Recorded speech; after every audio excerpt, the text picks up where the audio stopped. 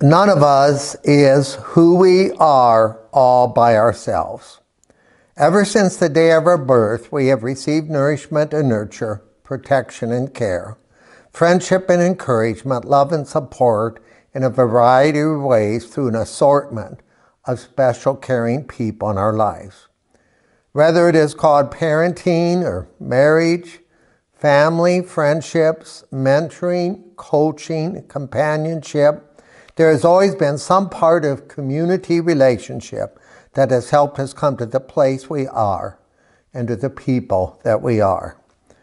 The church is one of those communities, not just one of many that we may pick and choose from, but the church is the one community that helps us find our faith in Jesus Christ, helps develop and incorporate that relation of Jesus into every aspect of our life.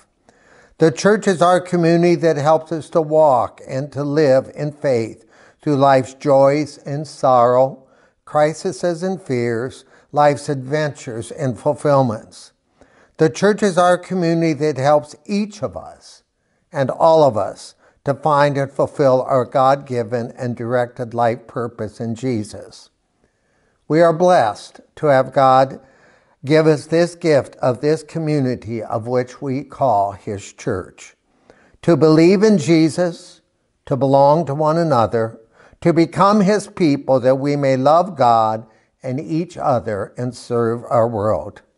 It is this community, Christ's church, that is what we want to talk about today.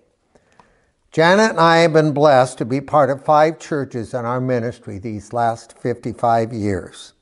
These 5 church communities have not just been places that we have served to receive a salary, but they have been precious communities where we have raised our family, established lifelong friends, have lived life encountering and enjoying and experiencing, sharing, ministering, and serving to others, as well as being the recipients of much ministry to ourselves. I'd like to introduce them to you as a special appreciation to these communities' blessings on our life. First, there was Concord Church of Christ in Concord, Minnesota. Our first ministry. I was still in college and just completing my last year when they called and wanted part-time or wanted to fill-in minister until they could get a minister. Well, guess what? I was their minister through all those 6 years, and it was there that we had our 2 girls, Joy and Jill. And from there we went to Indian Run Christian Church in East Canton, Ohio. And this is the church that we served for 6 years. And there's a story about this church. I didn't read it in writing, but a story that in 1830, Alexander Campbell came through the region and he preached at this church. And since then, that church has been Indian Run Christian Church.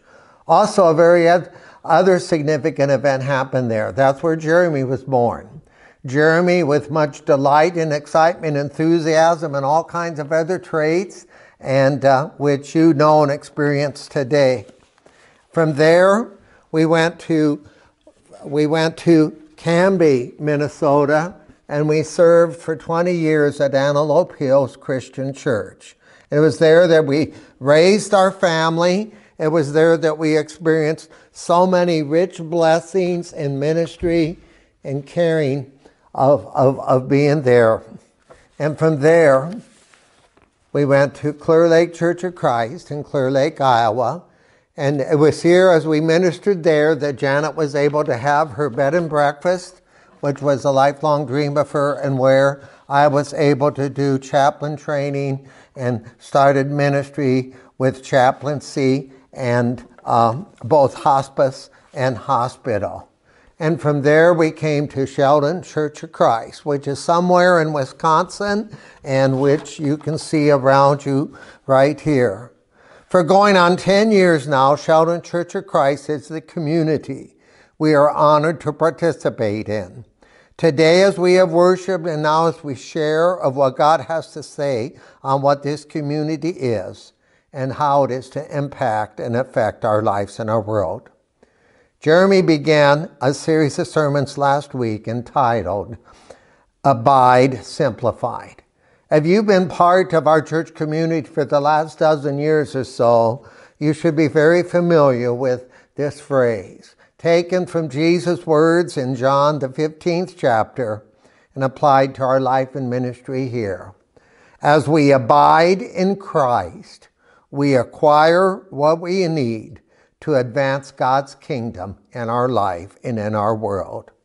He focused on three things that need to happen as we try to implement that and try to discipline ourselves in that and direct ourselves in that direction that are important with our abiding in Christ so that we can acquire and we can advance Christ's kingdom.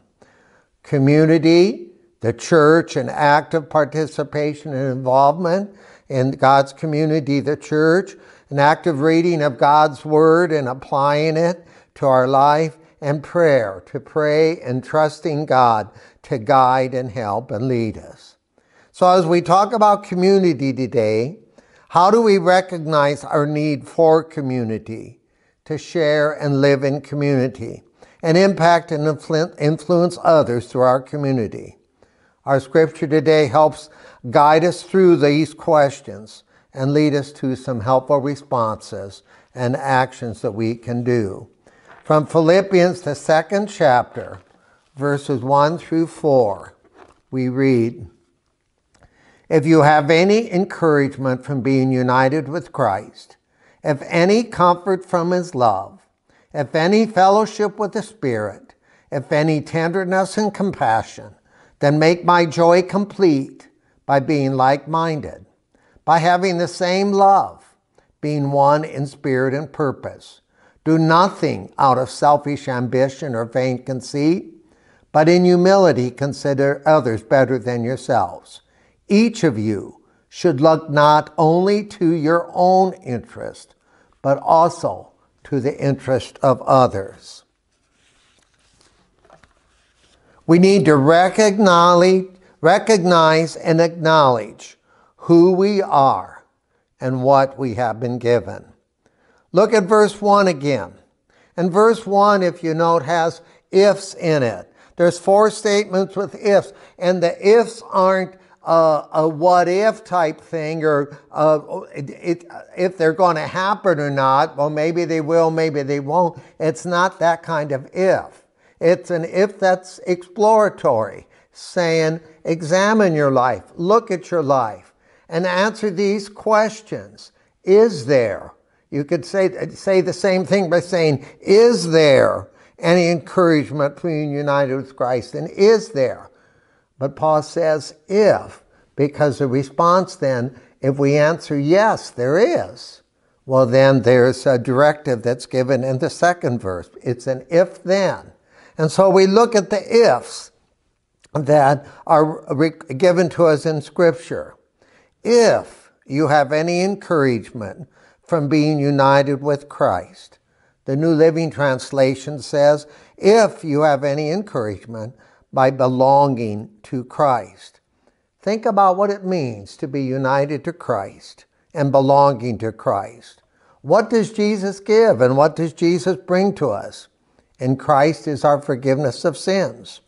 In Christ is our starting over, our sins forgiven, our lives cleansed and fresh and new. In Christ is our peace and comfort and our hope. In Christ is all we need, the encouragement we need to live our life, to make our life make a difference. So is there benefit from having a new life in Christ? What do we experience and enjoy from our new life in Christ? The second, if you have any comfort from his love, his kindness, his mercy and grace. So when we were going through the fruits of the Spirit, and I was asked to preach on kindness. Kindness is simply defined as, in the Old Testament word of the Hesed love. It encompasses both mercy and grace. That mercy, have we comfort from God's merciful love, His graceful love on our life. Not giving us what we do deserve, but is giving us what we don't deserve. Do we have any comfort from that? The experience of God's grace and His mercy in our life in so many ways.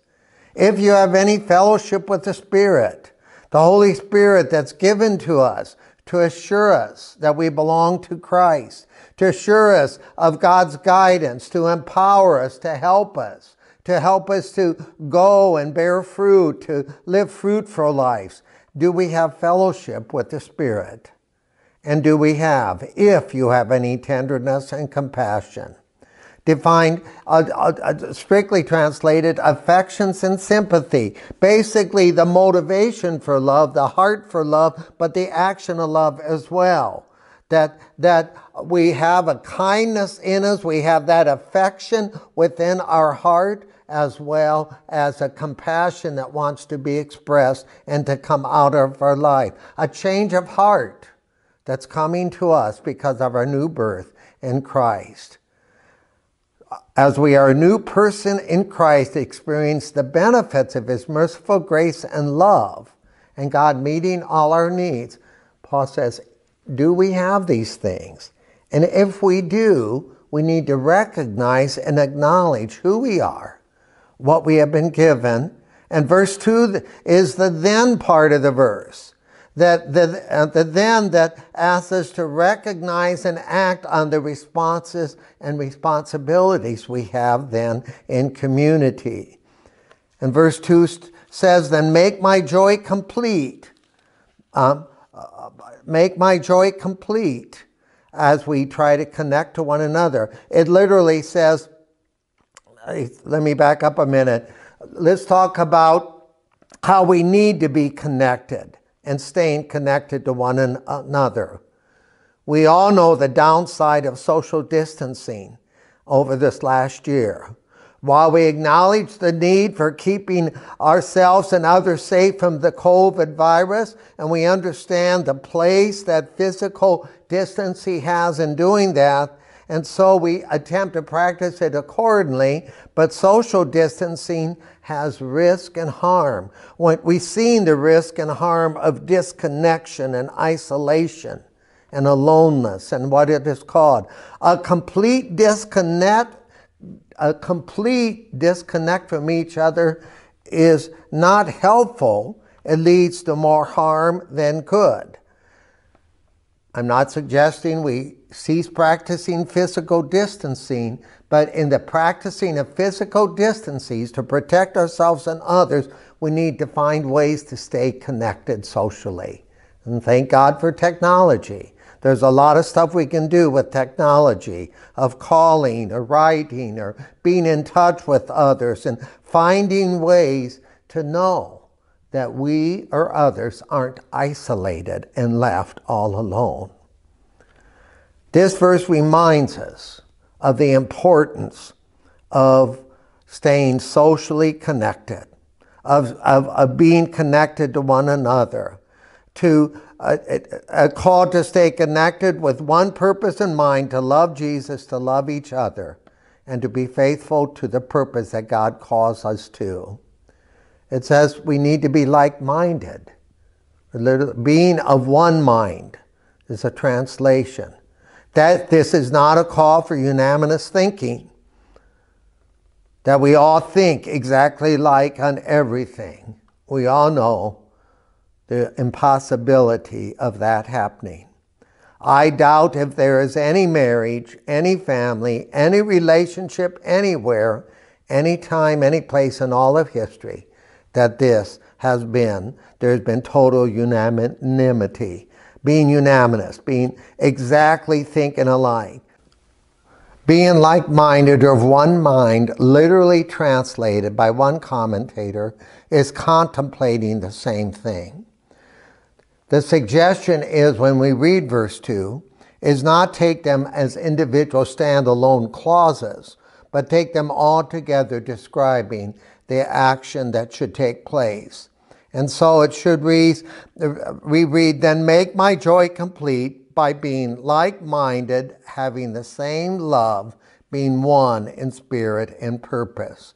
The New Living Translation translates, then make me truly happy by agreeing wholeheartedly with each other, loving one another, and working together with one mind and one purpose. What I think is a contemporary translation of that is, as a church, we need to always keep the main thing. With one mind, with one heart, with one love, with one action, we're working together to keep the main thing, which is to, as Jesus says, love God with our heart, our soul, and mind, our strength, and also to love our neighbor as ourselves. That we need as a church to help each other to live our lives loving God, loving others, and serving our world. Paul gives several directives in doing that. We've already spent time on one, that we need to let go of our self-focus and keep holding on with our connection to one another. We also need to let go of self-serving and hold on to humbly serving others. The third and fourth verses of Philippians 2 says, do nothing out of selfish ambition or vain conceit, but in humility consider others better than yourselves. Each of you should look out not only for your own interest, but also to the interest of others. The truth is, we must never become so independent that we lose and let go of our interdependence. We really do need each other. Sometimes we are the strong to help lift those and encourage those and support those that may be struggling and having a conflict or having difficulty in whatever area. But sometimes we are the ones that are struggling, and we need the help and the strength, the support and the strength. And so we need to keep looking not just for our own interest, but keep looking out for the interest of others and trying to be supportive and helpful and caring. The 10th chapter of Hebrews, verses 22 through 25, carries this out. Therefore, brothers, since we have confidence to enter the most holy place by the blood of Jesus, by a new and living way opened for us through the curtain, that is his body, and since we have a great priest over the house of God, let us draw near to God with a sincere heart and full assurance of faith, having our hearts sprinkled to cleanse us from a guilty conscience, and having our bodies washed with pure water. Let us hold on firmly to the hope that we profess, for he who promised is faithful. And let us consider how we may spur one another on towards love and good deeds. And let us not give up meeting together, as some are in the habit of doing, but let us encourage one another all the more as you see the day approaching. We need to also let go of self and hold on to Jesus, patterning our life after him. The last part of that Philippians section, verses 5 through 11, tells us that we ought to have the attitude and the pattern of Jesus before us. Your attitude should be the same as that of Christ Jesus, who being in the very nature God, did not consider equality with God something to be grasped, but made himself nothing, taking the very nature of a servant. Being made in human likeness and being found in appearance as a man, he humbled himself, became obedient to death, even death on the cross. Therefore, God exalted him to the highest place and gave him the name that is above every name, that at the name of Jesus every knee should bow, in heaven, on earth, and under the church, and every tongue confess that Jesus Christ is Lord, to the glory of God the Father. Let's keep Jesus before us as our pattern of life. He didn't seek his own interest, but sought ours. And the Bible says that we need to not simply seek our own interest, but seek after the interest of others. My son-in-law, Bob, grew up in central Pennsylvania, and he was going to college but still lived at home. But he not only went to his classes at college, there was a lot of college activity and endeavors that he was involved in that his father and parents didn't particularly approve of. He chose to live at home, and he chose that he wasn't going to go to church anymore. And his father said, as long as you live under my roof and stay, you will be going to church. Bob says, I don't need the church anymore. And his dad had him sit by the fire and had them sit. A fire was burning. He took the tongs from the fireplace, lifted them, and went over and took a hot coal that was right in the center, burning brightly with the flame, and took that out and took it out and put it on the edge, let go of it, put it away from the fire on the edge of the ledge there, and just sat down, and both of them saw that hot coal, flaming red, turn to white, and just until it lost all its color and no semblance of heat there at all anymore. Then his dad just picked it back up, put it back to the fire, and almost immediately what looked like a dead ember turned in, before long, turned bright red again with the flame. And his dad said to Bob, Bob, that's why you need the church. You need the church to keep your fire of faith burning. And that's why we need the church, to keep the fire of our faith burning. Because all of us at times need the warmth of love and encouragement, the spark of stepping out into faith and into ministry, the glow of hope and promise that God gives, the fire of passion and serving one another and those in our world. We do need the church. We need to be an active part of the community that God gives to us, not only for our own faith to grow, but for us to go and others to grow and go as well. Let's pray. Lord God, thank you that you gave Jesus to come to earth to die for our sins. Through your mercy and grace, you give us salvation, forgiveness, hope, and promise of eternal life. You are with us every day through the presence of your Spirit in our life, and Jesus' pattern before us. Help us, Father, to live in a way and be a part of the church you call us to be a part of, to not only grow ourselves, but also to help others grow and be encouraged, and to serve the world you call us to be a witness to. So help us and guide us through your grace. In the name of Jesus we pray. Amen.